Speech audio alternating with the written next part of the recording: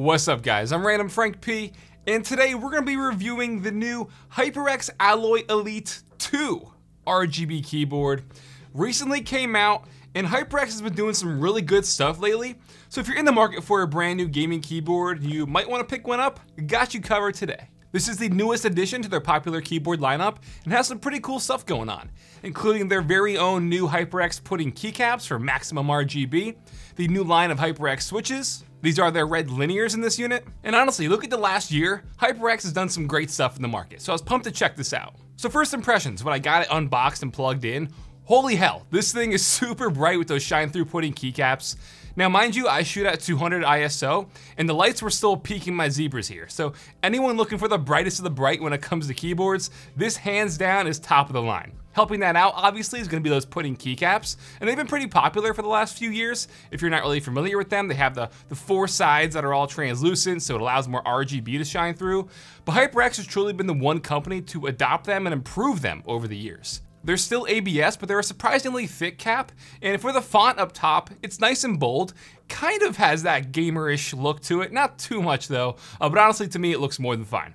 Now in terms of the goods for some other physical features, on the top left-hand side of the keyboard you have 3 buttons. One is for brightness, which has 5 levels of brightness, 3 profile switchers, and a G gamer key, which can let you do things like disable windows and stuff in the software. Then on the top right-hand side you have dedicated multimedia keys and an aluminum volume wheel. These are always clutched, and the media keys again are shine through, so at least, be in unison with the rest of your keyboard in terms of lighting effects. And interestingly, if you pop off the caps on the top left-hand side, those 3 buttons are rubber dome switches. It's not a big deal, they didn't have to be mechanical, but I figured I'd point that out. But yeah, physically the construction here, this keyboard does look identical to the eye to their 2018 release of the original Alloy Elite RGB. Some other quick notes, that RGB light strip that runs along the top side of the board does add some extra visual flair to it, especially at nighttime it'll become more apparent since it's a pretty thin strip. Then on the back side, we do have a USB pass-through. You'll need to have both of the USBs plugged in to take advantage of this, but obviously great for plugging in flash drives, peripherals, wireless dongles, all that stuff. Now the pass-through is unfortunately still limited to USB 2.0, so just keep that in mind in terms of transfer speeds. So when I first unboxed it and saw it, I did think it was plastic until I picked it up, because it's a completely stainless steel frame construction here, so it's definitely pretty solid.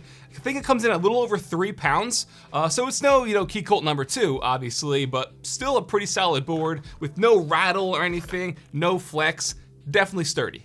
Some other things to note about the frame, the switches are plate mounted, so you will see the bottom of the red switches. You can't see them if you're looking at it from an overhead angle, but on the sides and stuff, you will see those red accents peeking out. Not a big deal, but it could trigger some people's OCD if you just don't like the color red.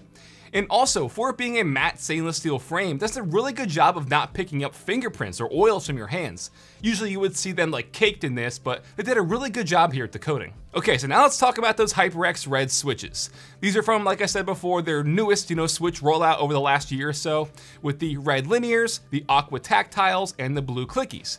And I even said in my HyperX Alloy Origins core review with their tactile aqua switches that they were by far the smoothest tactiles I've tried. They were even smoother than some reds that I've tried. And these obviously being linears in this unit, they follow suit. Super smooth. They have a total 3.8 millimeter travel distance and actuate at 1.8 millimeters, so 0.2 millimeters shorter than most switches out there. And they're definitely light as well at 45 grams. But yes, really big fan of these, very satisfied with their switches.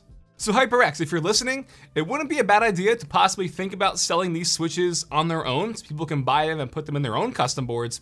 I think you'd be surprised at how good they would sell on the market, because they're very good. But yeah, now we'll do a sound test of the HyperX Reds.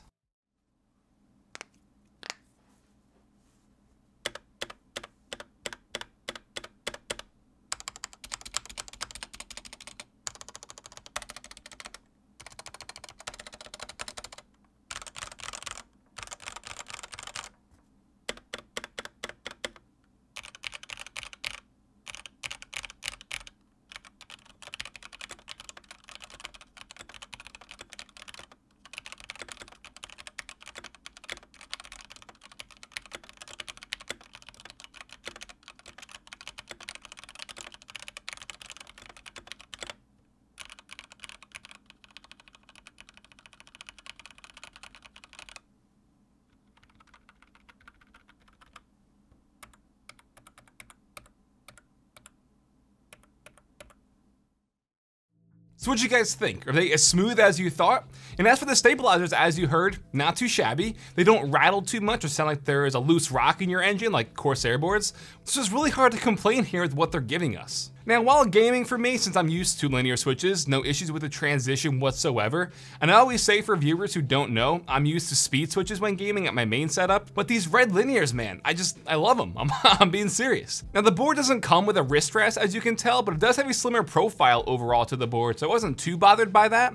But what's strange is their original Alloy Elite did come with one. So what's up with that? And I'll also say, I really wish I can cram all these features and this look into a TKL layout because, you know, for a gaming keyboard, how often are you using a numpad? Yes, maybe for work and stuff, but for a gaming keyboard, do you need a numpad?